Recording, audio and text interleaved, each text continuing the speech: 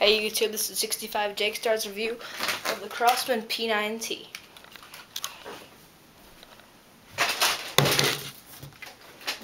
Now the first thing I noticed about this gun is that it looks exactly the same as the Crossman Stinger P9.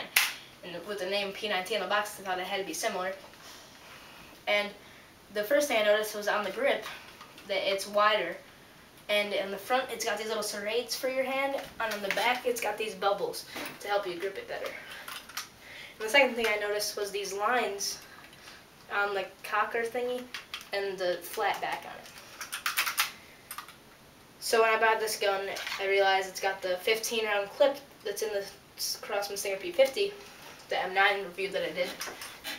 And I guess all new pistols have that now. And after I got this thing, I realized that this is the remake of the Smith & Wesson 40 cal that copied off of Walther's.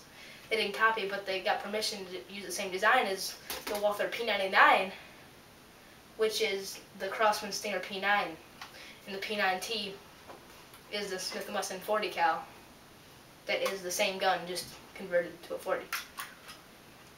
Now, a little bit of difference is it's got a little blocker right here for the screw to go in if you mounted anything, and it goes about 300 FPS instead of the 275 of the P9, and it just feels like a better quality gun. I mean, the plastic feels more thicker, and I like the designs better a lot. I mean, it's a pretty quiet gun.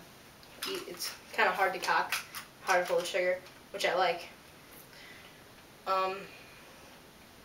Just regular blade and leaf sights, no dots or glow in the dark.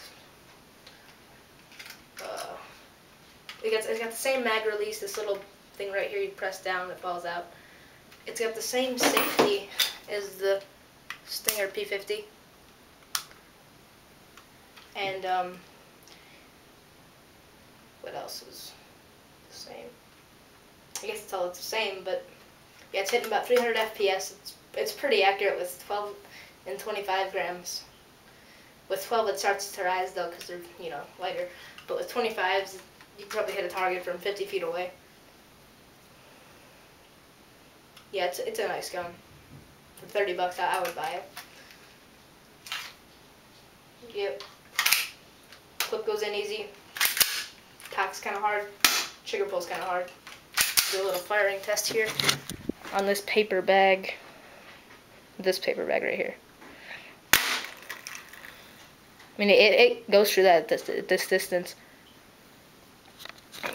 My room's a disaster. I'm cleaning it tomorrow. My mom dumped all of her clothes in here for some reason.